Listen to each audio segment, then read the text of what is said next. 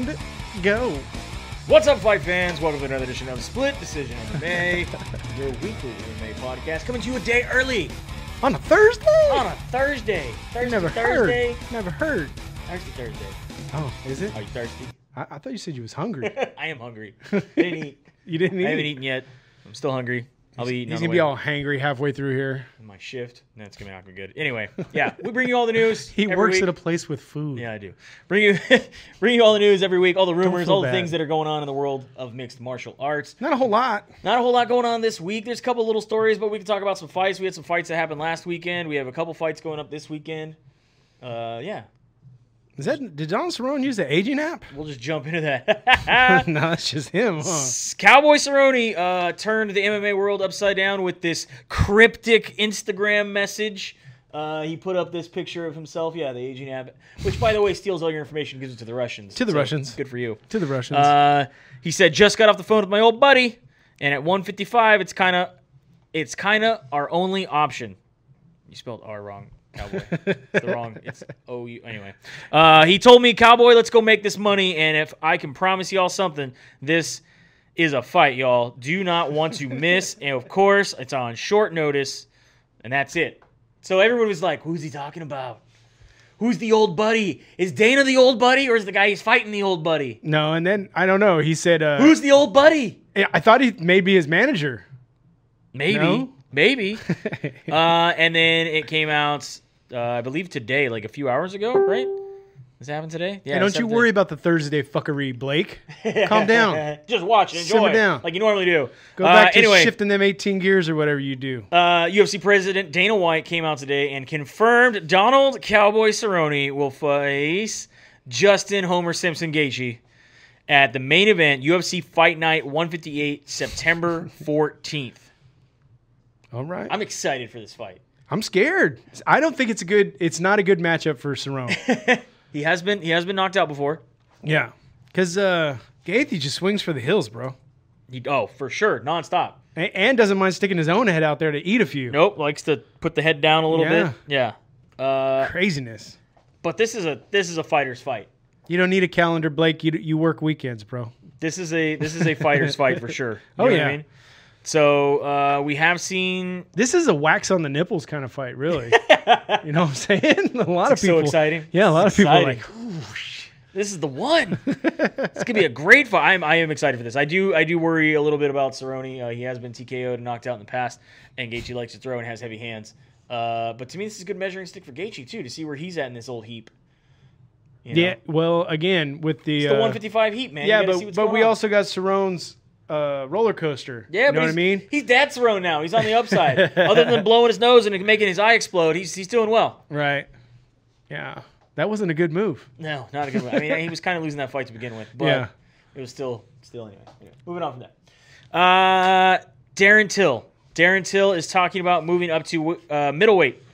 So he's missed the welterweight limit twice in 8 of his fights. There are rumors that he is going to be moving up. He's putting on that freshman 15, right? Or 10, or he flat out posted a picture of himself on his Instagram. Remember that he had deleted and brought back after all that crazy stuff that happened in London. And he says, "Come in, motherfucking middleweights." That's all he said. Wow. So I guess he's moving to middleweight. Who wrote that for him? Mayweather? Come den motherfucking I know. Middleweights. I know it doesn't have nothing to do with it, but have you seen the Area 51 post with Mayweather? No. Like it's just a bunch of letters, and the only one you can read is like 51. That's pretty good. Yeah. So he's running. He's going to Naruto run out there with all those other idiots. Yeah. But I like that everyone just all of a sudden forgot about Area 51 when that Face app came out. Oh yeah. Well, they had to do something. Yeah, I think it was. It wasn't really the Russians. I think it's the American government that created FaceApp. Said it was the Russians, and they're like, "Hey, we need to get people distracted from Area 51. Give them an app that makes their face look old." Someone told me it's some guy named Epstein. I don't know what that's all about though. But I don't know. Weird. Moving on from there, Tito Ortiz calling out kind of John Jones. I thought they fought before. I could have swore this happened in like 2012. Somewhere in there. I had to look up Tito's record. I had to look up John Jones's record. I could have swore they fought somewhere in around the 2011, 2012 time frame, but no, they have not ever fought. But he says, Tito Ortiz, I think I would do a lot better against John Jones than Daniel Cormier because This is Tito logic. Okay. Tito logic. MMA math with Tito Ortiz. Tito logic also states that deaf people have softer heads. You remember when he said that about Matt Hamill? I know. And that they're easier. He said a few. And they're easier to knock out because they have softer heads. Right. He says, according to him, I would do better against John Jones than Daniel Cormier because Cormier is a shorter guy with bigger legs and a bigger torso. He's a big guy. John Jones is long and lengthy. I'm going to get in the inside and overpower some positions. But if it would be John Jones, I think I would at least have a great chance. I could get the win if I have a camp like I did the one of last 18 weeks at 100%, which, by the way, Tito Ortiz admits all of his losses were if he had a better camp or he had a great camp, he just didn't have this back problem, or Tito Ortiz is full excuses. Anyway, there really hasn't But he's never used the 70% Hendricks. No. There really hasn't anybody been to fight John Jones and get in his face and stay in his face. No? I'm lost. Gustafsson didn't get in his face. I'm lost at the shorter big guy. Is that like a greenish, everybody else, brown-eyed, they want to strike him on the outside. brown-haired? Well, he's too damn long, and you can't do that. You got to get on the inside, and that's the way to fight him. As a coach and a fighter, that's how I would beat him. Well, Someone has to be aggressive enough to get him around and make him feel uncomfortable. Well, like we saw, Santos did get inside a couple times, and then that's where he got the punches in on. Yeah. Yeah. So, do you think Tito Ortiz would have the best shot at dethroning John Jones? No. Not at all. Do you think Tito Ortiz would have the best shot at dethroning DC? No. No. He had a little problem with Shale. Yeah. Shale made him work. Yeah. So I don't know where he's at with his MMA math, but another guy talking about John Jones, which I don't understand. Anthony Smith continuing to chirp on Twitter. You got to stay relevant. You got to stay in the mix. You got to stay in the conversation. That's the only thing I can say. I don't want to say nothing bad because I like Smith. I'm hoping that he puts something together and comes back. But I'm with you on, man, you lost. Just stop, bro. Just stop. Anthony Smith apparently went on a recent interview and said that I've said it over and over again. I'm coming. There's no one who's going to stop me. John Jones is like, I don't understand why these guys have to talk smack before taking their L, and after I go and fight them with good sportsmanship and say nice things about them, they just keep going on and on. It's getting old. Yeah, I don't understand. Yeah, I got to agree with Jones. Jones has been, since the beginning of this whole turn-a-ball and picogram and pico pictograms, running into a pregnant everybody's lady. On steroids. And running into a pregnant lady. He has dialed it back and become a little more humble. Yeah. I don't understand after what happened. I mean, no, you know, Anthony Smith lost. You lost, bro. You could barely stand after that fight, right? And you're gonna still chirp and be like, oh well, I'm still gonna be the one to dethrone him. I'm still gonna, he's got all these issues. He's got this. He's got that. When you lose, man. Let it go. Right. Let it go. Bellator has launched their featherweight Grand Prix. This is going to be nuts. This is going to be pretty crazy. Everything's official. The field size is twice of any of their other tournaments. You got 16 fighters competing in the tournament, including the champ, Patricio Freire, Pitbull. And this is also going to be a $1 million prize to the winner. So not only has he got to defend his belt, right there, yeah, right. Defend his belt, but you also get a chance to win $1 million. Right. It's got that Viacom money, baby. So I had it wrong. So 8 people could fight twice in one night? So they said the reason why we're doing this thing is we felt we had so much talent that we couldn't do an 8-man tournament. So yeah, that's basically what we got. The tournament kicks off Bellator 226, September 7th in San Jose. You got Derek Campos against Daniel Strauss, Pedro Carvalho going up against Sam Cecilia, Tywin Claxton against Emmanuel Sanchez, Adam Borix against Pat Coran. And then at Bellator 228, you got your champ, Pitbull Freire, going up against Juan Archuleta. So then this isn't going to be the end of it. This is going to be like a quarterfinal, right? Yeah, this is just the beginning. Is this basically a semi? Quarterfinal, think, and then semi, and then finals, right? Okay. I don't even think it's that. You got 8 guys fighting? No, 16. 16, right? But it's like 8 each night. That's what I'm saying. Like 8 Right. each night. Right. So you got. So then we're going to end up with 8 fighting each other apparently another night. So Another night. each night, though, 4 guys are going to fight twice, get down right? To 2, and then it's get down, right? Something like that. I don't know. I don't know if it's single night or not. I haven't. No, I don't know if it's going to be both times. Let's see. Who just got the permission for their fighters to fight twice in one night? PFL. PFL. Okay. PFL. Never mind. Then I'm back. I'm back. You're back, and we're back. And we're back. Yeah. So pretty crazy. It's hard, everybody. We got a lot of MMA to stay on top of now. many It was so much easier when it was just the UFC and KOTC. Did you really follow KTC? Yeah, I did. Did you? I got cage fished. Did you? Remember? Yeah. And hung up on. Me and my big MMA heart, loving everybody, Trying to help everybody out. feeling all Yamasaki and shit. Instead of the, what is it? He'd go like this. No, I had the big heart. You had the big heart. You one. turn it upside down. Yeah, like a cow heart. It's not even shaped like a heart. I never understood any Are of this. cow's heart bigger, Carmichael? Tell me. Let me know. Yeah, but speaking of Bellator, we did get to have Bellator 224, right? Yeah. Bellator 224 happened last weekend. Bud versus Ruben on the DAZN and I Paramount felt Network. it was a better card than UFC Sacramento. You think so? Did just you felt overall. that way? Well, the main card By the at way. least. The main And card at least. Your main events. Julia Bud defended her belt against Olga Ruben. And I took Olga, and she went down in 2 minutes. Yeah, It was bad. TKO body punches, and immediately calls out someone who is not in her weight class and someone who is not even in her promotion. She called out Gabi Garcia, Let's see it. Let's line it up. Ryzen heavyweight women's champion, fighter. We could bring back Golden Boy MMA with this fight. No, you can't. No, No, no, no, you can't. She says she will go New Year's Eve to Tokyo. She doesn't care about the weight. She wants that fight. She wants to fight. Fire up the jet. Let's Gabi do Garcia. And we do know that Bellator and Ryzen like to exchange talent. So I think that would be very, very cool. She also said she's willing to offer a title shot to Leslie Smith, who did win her fight in that same fight night. Wouldn't that be cool for Leslie Smith? To get a title shot? Yeah, Yeah, I think it would be good. sure. Just desserts? that's not how you really feel. I've seen the eyes. Sure, good for her. I would rather see her go over and do the Gabi Garcia fight. Why not? Just What because- about Leslie Smith and Bud against Gabi Gabi Garcia? in a 2-on-1 handicapped cage match? Yeah, All right.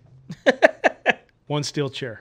Only one. Only Is it one. hanging from the rafters and like someone's got to get it? Is it the object on a pole? Is it the object No, on a pole actually, match? it's going to be on the ground because that way she can't bend over to grab it. It's for the two shorter fighters. All right. I want the coal miner's glove match, which I never understood. A coal miner's glove match. Why is a coal miner's glove a weapon? Because it's heavy. Is it?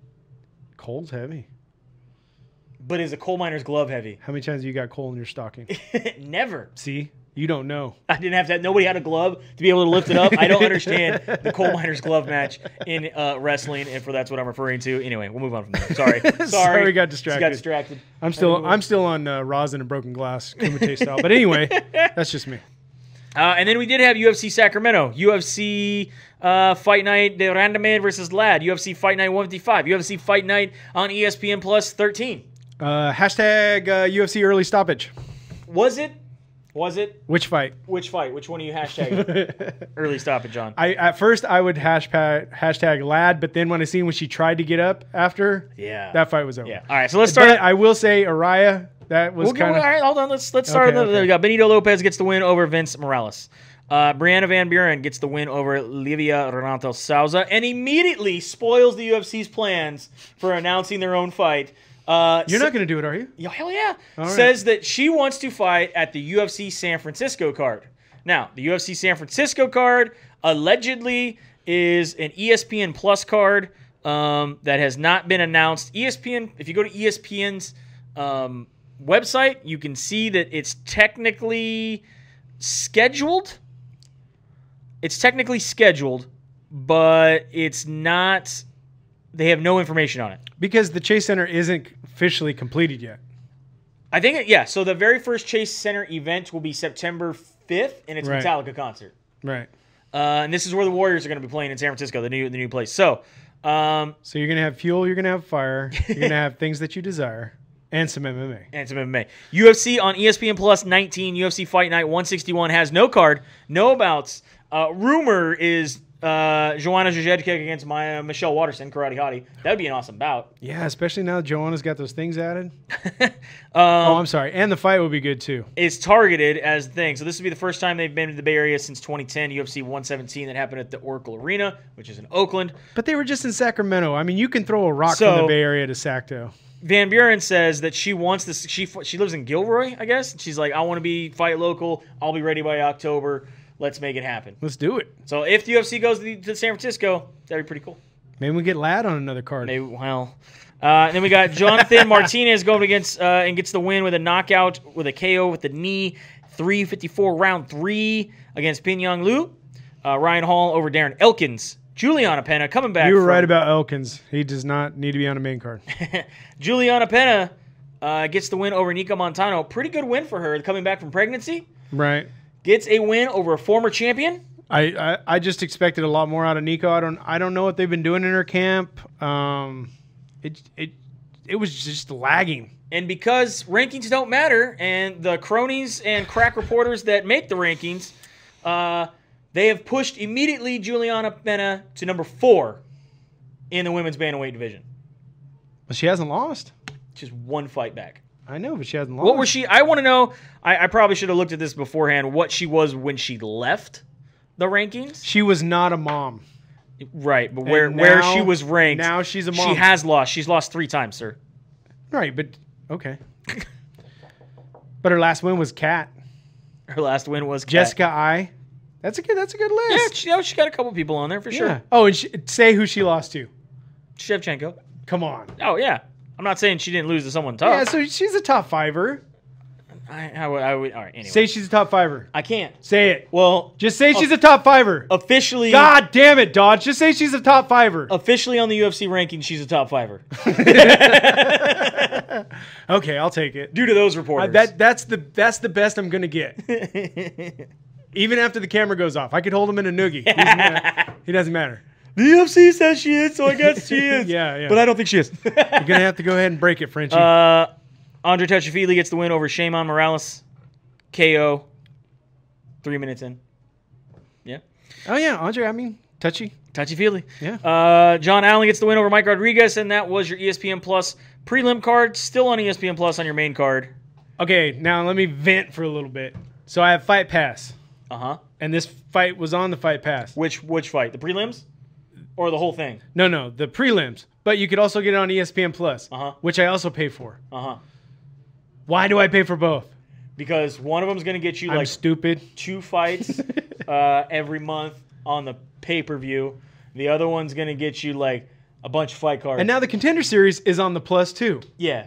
But you don't have the library on the Plus. No, I don't. I do like the library. And you don't have Invicta on the Plus or yet. KOTC or whatever else is. I can't tell you the last time I literally went and watched the KOTC or Kung fight. Loon or all these other things that are on there. KSW. Yeah, you're right. I know you're right. Marvin Vettori gets the win over Cesar Ferreira. Carl Robertson over Wellington Turman. Josh Emmett gets the win over Mirsad Bektik. Emmett, I mean, where do you see him doing? Just keep on rising? Yeah, he's featherweight. Yeah, I mean, I don't know. I have to look at where the rankings are, see, because those matter. We could see is he ranked? I mean, he's got to be ranked, right? It's got to be a thing. Let's see, featherweight. Josh Emmett. I mean, he went up. He went a spot. He's now in the top 10. Right. He's now in the top 10. Can he get past the gatekeepers at 4 and 5? Can he get past Frankie Edgar and Zabist? Yeah. And Korean Zombie and Jeremy Stevens? I mean, has he? Let's see who he's fought. Let's see. See if I can remember all these. There's so many fighters these days. Yeah, he's already beat Jeremy. Oh, he lost Jeremy Stevens. So that kind of tells you. Okay. So he's going to be stuck 5 to 8. Yeah, I mean, if he can get a good streak together, but it's going to be very tough. Jeremy Stevens already pushed him down a little bit. And hope that he can leapfrog certain people, get around him. You got Uriah Faber coming out of retirement, the California kid, a.k.a. the middle-aged guy. the California middle-aged guy, I guess is what they renamed. The next contender in his division, my friend. Defeated Ricky Simon with TKO, 46 seconds. Do you feel the stoppage was early? It's hard to say. Do you feel the stoppage was early? Yes. Do you feel the stoppage was early? Yes. I have a lot of people that when I first saw it, I was through GIFs and that sort of stuff. When I actually went back to watch it, he was pretty wobbly from the different angle. He was. From the different angle, I think maybe, but... not as wobbly as the next fight, but... Correct. Right. Really, really tough. He then goes on to call out Henry Cejudo. Yeah. Saying he wants a title shot. He deserves it. He deserves a title shot? He, first of all, was not ranked. He deserves a shot at a title. And because rankings don't matter, and the crack reporters over at the UFC ranking system, who are the 10 guys or 15 guys that make this, we'll put up their shitty names up here later, they've put him at number 14. Uriah Faber coming out of retirement against the champ. Uriah Faber coming out of retirement is number 14 now in your rankings. Didn't we have a guy who wasn't even in a weight division come back after 3 years, fight for the belt, and win it? Yeah, but he was still he left as a champion. Uriah Faber has never won a title in the UFC. Oh, he's got a title. As a guy who's never won a title in the UFC. Yeah. He has not held a belt since he lost to Renan Barão.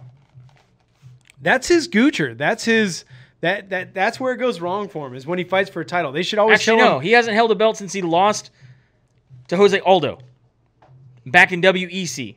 Oh.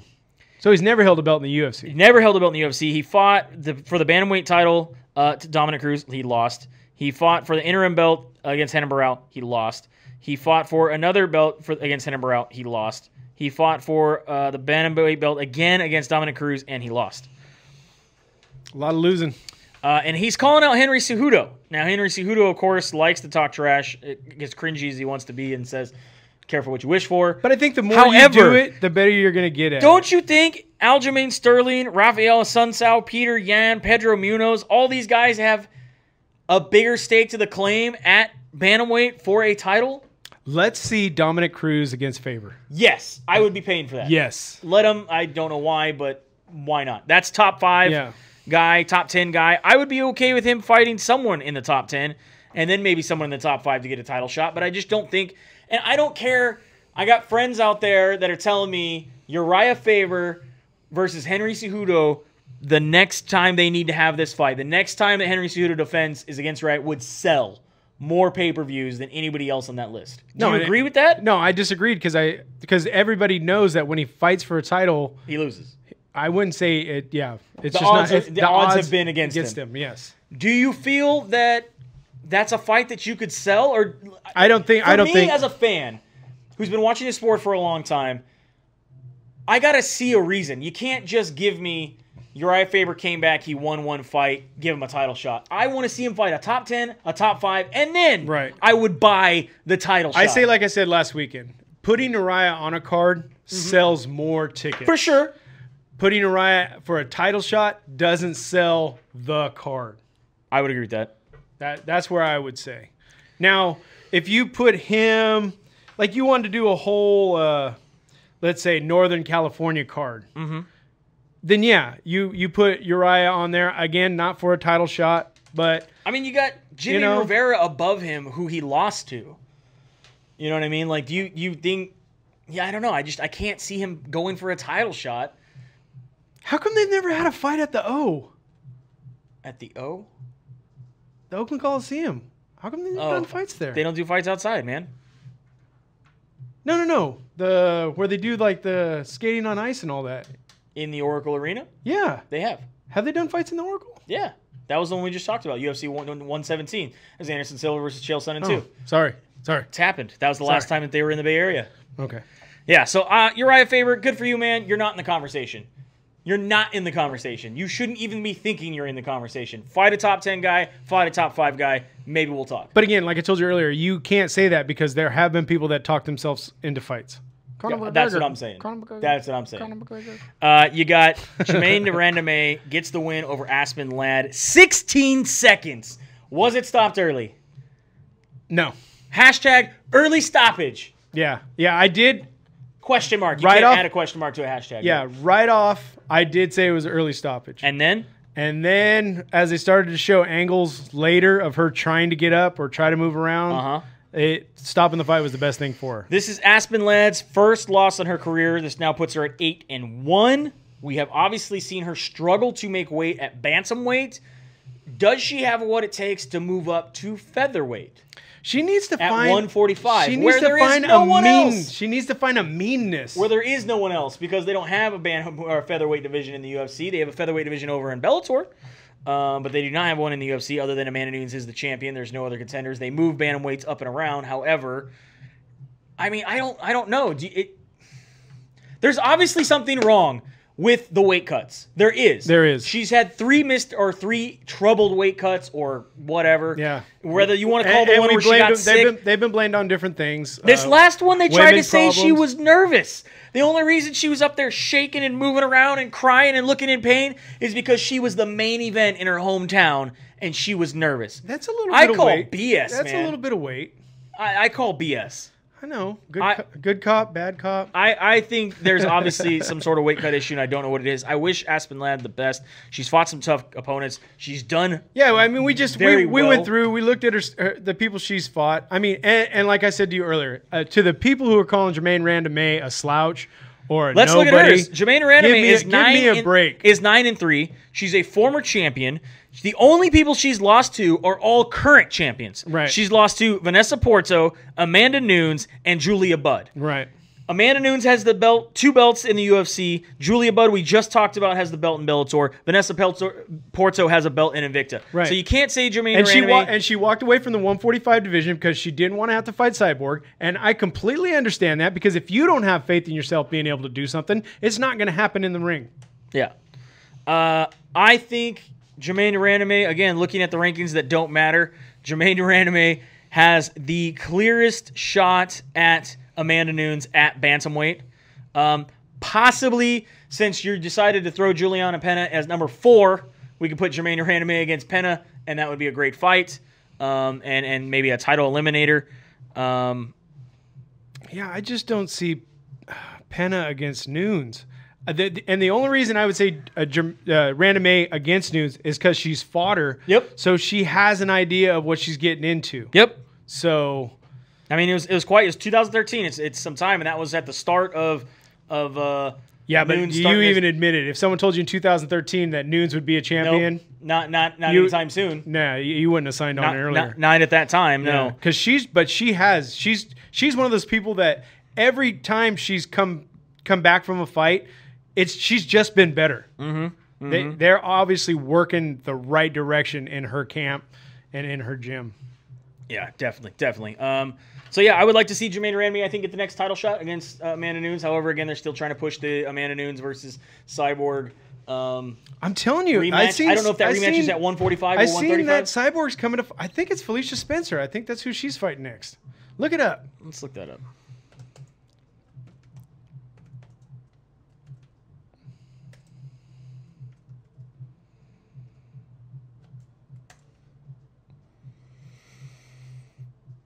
There you go. Huh? It's announced. That's next weekend. That's at the pay-per-view. Yeah. All right. See? So, I mean, so after this, if she wins against Felicia? Yeah, I mean, you got that as the co-main, right? Yeah, Chris Cyborg against Felicia Spencer. So if Cyborg wins, she would go against Nunes for the rematch. If not, JDR. But I mean, it's 2 different weight classes. It's 2 different weight classes. Oh, is it? Well, yeah, because this is featherweight. Amanda Nunes is currently, she's the title holder at featherweight and at bantamweight. Right, So JDR is at bantamweight. JDR would get the first crack at Nunes' bantamweight title. If Cyborg wins this fight, she gets a rematch for the featherweight title. Okay, and she would have to defend the bantam first, right? Which one did she just fight for? I think she just fought for the bantamweight title. So she the featherweight. Okay. She has to defend the featherweight. Okay. Next. The only person they still have in the featherweight division besides Amanda Nunes is Cyborg. That's what I mean. So you're just going to keep giving her title shots until she gets it? And this fight is, or the next weekend's fight will be her last fight On her contract. Yep, and she's already mentioned and hinted at going to Bellator. Wow. She tweeted that out not too long ago. Anyway, we do have fights this weekend. UFC on ESPN 4. Big ESPN, not Plus. I don't got to subscribe for this BS. I just got to have a regular sports package. I can watch this. And this is and again, watch these numbers. They'll have record numbers because AT&T Center, San Antonio, Texas. This is UFC on ESPN 4, UFC on ESPN Dos Santos versus Edwards, UFC San Antonio. Check this out. Prelims: Domingo Perlarte going against Felipe Corrales, Mario Bautista going against Jin Soo Sun, Ray Borg against Gabriel Silva, Roxanne Madafri going against Jennifer Maya, Sam Alvey against Kildison Abreu, Raquel Pennington against Irene Aldana, and Alex Bruce Leroy Caceres against Steven Peterson. Okay, before you go, how many fights will that make this year for Alvey? How many fights this year? This year. What, didn't he have a goal? Yeah, I want to know where he's at so far. Let's see. Let's look at it. 1. Oh. He fought 3 times last year. He fought once this year. Okay. And it has not gone well. Okay. Never mind. Moving on to your main card. 2 big O heavyweights. Andre Arlovsky against Ben Rothwell. Come on, Big Ben. I believe this fight has already happened at some point. I got to believe this is a rematch. I'm going to bring this up. I know I've seen this fight before. We're going to scroll. Ben Rothwell right there. Affliction Band. That's right. It was the very first Affliction card. Big old thing they did. That was a 2008. 2008 Affliction. The 11 years ago. Congratulations to these guys. Still getting paychecks in the UFC. These guys, yeah, they fought way back then. Holy shit. Yep. Now you got Andre like Arlovsky the Elder Scrolls and something. Ben Rothwell. Alexander Hernandez going against Francisco Trinaldo. James Vick against Dan Hooker. That's gonna be lights out. Greg Hardy against Juan Adams. Juan Adams, Dodge's new BFF. Yeah, I'm never gonna root for Greg Hardy. Yeah. Ever. I'm glad he's not the co-main event though. I'm glad. Of course, he's gonna be on the main card because it's ESPN and they got to put those guys out on ESPN.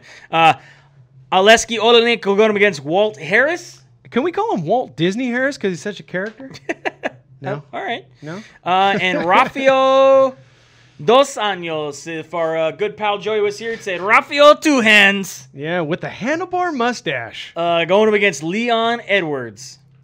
I don't know. You don't know? Who are you calling that one? I noticed that I haven't moved this thing. Ever. There we go. It was the next one. One next one. We were good. I don't know. Leon Edwards, I worry about you, bro, because you took 3-piece in a soda from George Masvidal after his fight. He was not expecting it. And Dos Anjos has got some heavy hands. Yeah. And fast hands. Yeah. That's why there's 2 hands. I'm going to take Edwards. Oh. I'm going to take Dos Anjos. Okay. Yeah. I'm taking Dos Anjos. And again, it's a split decision. It is a split decision. There you go. That's how it is. That's how it works out. That's it. That's your week of fights. Make sure you go over to Shirtsicle/SDMMA, shirtsicle.com/SDMMA. Pick yourself up a Fight Night and Chill shirt right here. That's like Ashley Evans Smith, who just recently had to pull out of her fight. We haven't heard why yet, though, right? I haven't heard why. So I didn't want to. Maybe we should contact the inside source, see what he says. Yeah, I will. Make sure you pick up your Pride style shirt, of course, your OG shirt. You can make sure you head over to, what do we got? Dependable Solutions. Dependable Solutions. Walkie Craft. Check the banners on the bottom. Check the banners on the back. Check out Represent Limited, man. We got our Diaz flag that we always fly here because we represent the 209. We're gonna have to readjust it so we can get the R down. But we're gonna be redoing the whole studio. So look forward to that. Stand by for that. But anyway, quick shout out to Represent, reaching out to us, showing us some love for our Nate Diaz Has a Posse sticker. If you don't have a Nate Diaz Has a Posse sticker, make sure you hit us up in the comments, either on YouTube or Facebook Live or in our Instagram. We will try to send one out to you. Yeah, we're not gonna lie. When they first contacted us, we thought we were insecure. we almost burned the whole studio down. But we represent. And that's it. That's your week of fights. We will talk to you next week. Have a good night.